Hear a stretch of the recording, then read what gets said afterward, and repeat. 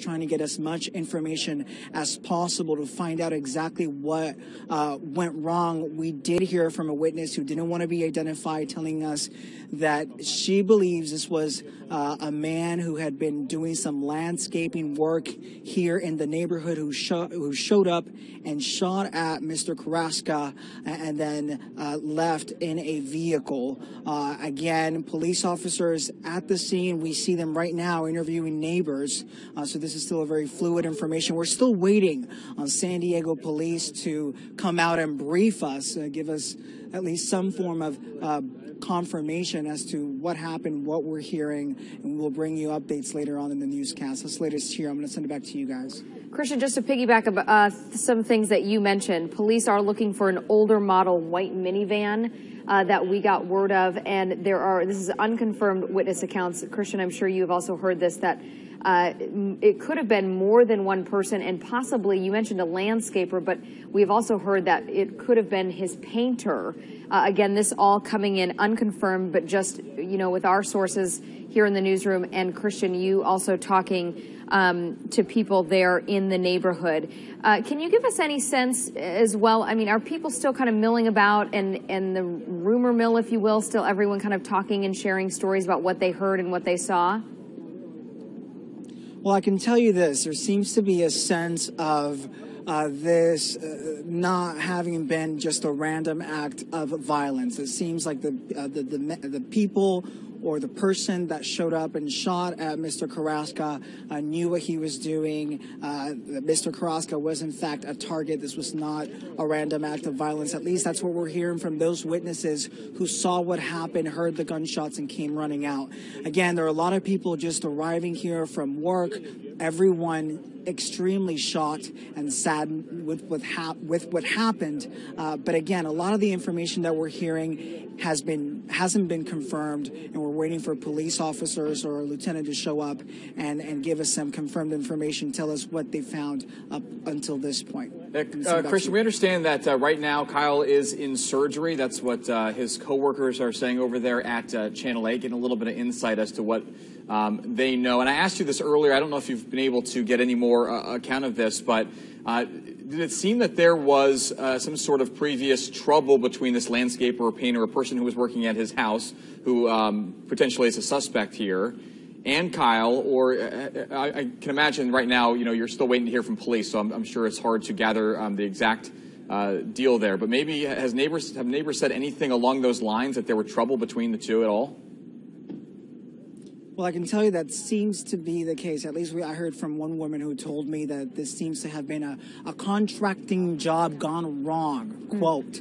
That's what we heard from this neighbor. But again, let's go ahead and zoom in again. I just want to show you the scene. A lot of investigators, officers, this is where we're zooming in, right between the police car and the fire truck is where we're told that Kyle Kraska was found and picked up by an ambulance, taken to the hospital. Of course, now we're hearing good news that he isn't facing life-threatening injuries, but this is a very active scene. A lot of investigators here at the scene, and I'm sure it's only a matter of time before we hear from at least a public information officer, and we can find out a little bit more as to what really happened here. I'm going to send it back to you guys in studio. Hey, Christian, keep your photographer zoomed in there.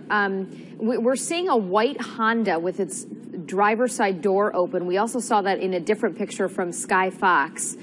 We know that Kyle was driving the Mercedes, that the back window was shot out. Do you have any indication of what relation this white Honda has to do with anything, or this white Civic, whatever that white sedan is right there with the door open? At this point, I can tell you that I think investigators are still trying to figure that out. We don't know. What we do know is that information about the minivan, the vehicle that may have sped away after the shooting took place. We're also getting a sense from investigators that this all happened very quickly. We only know of at least one witness that says she saw it all happen, but everybody else just heard the gunshots and came running out. So it's just a matter of waiting and see. And until we hear from investigators, we're not going to know exactly what went down. All right, our Christian De La Rosa on top of this story in Scripps Ranch, where Channel 8 sports anchor and sports director Kyle Kraska has been shot multiple times. Again, we understand there are non-life-threatening injuries. That is the good news. Christian's going to stand by, and we're going to take a quick break and be right back here on the Fox 5 News at 4. News we've been following all afternoon. This is in the Scripps Ranch area, where Channel 8 sports director and sportscaster Kyle Kraska was shot this afternoon. That is his shot-out Mercedes at the end of his driveway. Here's what we know. He is in the hospital with non-life-threatening injuries. Non-life-threatening injuries. Our Christian De La Rosa is live at the scene. Let's go ahead and check in with him. Hey, Jen, good evening. Yeah, I'm going to get out of the way so we can zoom in to where witnesses tell us Kyle Kraska was found this afternoon. We heard from one witness, a woman who lives right next door, says she heard the shots and immediately looked outside her window and saw Kyle Kraska lying down. Another man told us he also heard the shots and came running out and saw Kyle Kraska on the floor. He didn't appear to be bleeding. He did also see a police officer, an off-duty police officer who was at the scene, went to him to provide first aid and CPR. An ambulance came. We also have heard from witnesses of them hearing a vehicle speed away. At this point, however, this is all information from witnesses. We've seen police officers going door to door, interviewing neighbors, trying to get as much information as possible to find out exactly what went wrong. We did hear from a witness who didn't want to be identified, telling us that she believes this was a man who had been doing some landscaping work here in the neighborhood who showed up and shot at Mr. Kraska and then left in a vehicle. Again, police officers at the scene. We see them right now interviewing neighbors.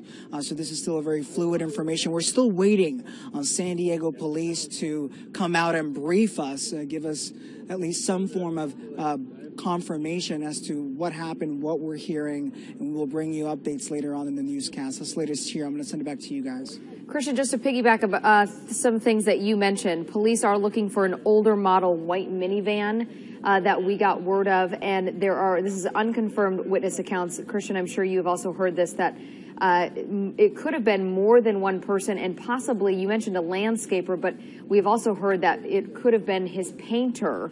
Again, this all coming in unconfirmed, but just, with our sources here in the newsroom, and Christian, you also talking to people there in the neighborhood. Can you give us any sense as well? I mean, are people still kind of milling about and the rumor mill, if you will, still everyone kind of talking and sharing stories about what they heard and what they saw? Well, I can tell you this. There seems to be a sense of this not having been just a random act of violence. It seems like the people or the person that showed up and shot at Mr. Kraska knew what he was doing. That Mr. Kraska was, in fact, a target. This was not a random act of violence. At least that's what we're hearing from those witnesses who saw what happened, heard the gunshots, and came running out. Again, there are a lot of people just arriving here from work. Everyone extremely shocked and saddened with what happened. But again, a lot of the information that we're hearing hasn't been confirmed, and we're waiting for police officers or a lieutenant to show up and give us some confirmed information, tell us what they found up until this point. Christian, we understand that right now Kyle is in surgery. That's what his coworkers are saying over there at Channel 8, getting a little bit of insight as to what they know. And I asked you this earlier. I don't know if you've been able to get any more account of this, but did it seem that there was some sort of previous trouble between this landscaper or painter, a person who was working at his house, who potentially is a suspect here, and Kyle? Or I can imagine right now, you're still waiting to hear from police, so I'm sure it's hard to gather the exact deal there. But maybe have neighbors said anything along those lines, that there were trouble between the two at all? Well, I can tell you that seems to be the case. At least I heard from one woman who told me that this seems to have been a contracting job gone wrong, quote. That's what we heard from this neighbor. But again, I want to let's go ahead and zoom in again.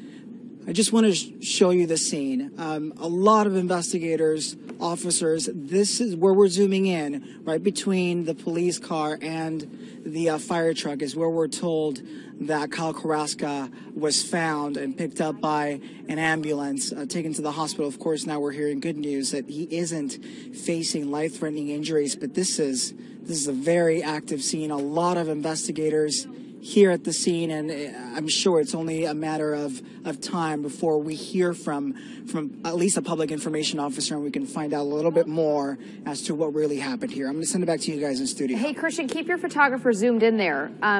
We're seeing a white Honda with its driver's side door open. We also saw that in a different picture from Sky Fox. We know that Kyle was driving the Mercedes, that the back window was shot out. Do you have any indication of what relation this white Honda has to do with anything, or this white Civic, whatever that white sedan is right there with the door open? You know, at this point, I can tell you that I think investigators are still trying to figure that out.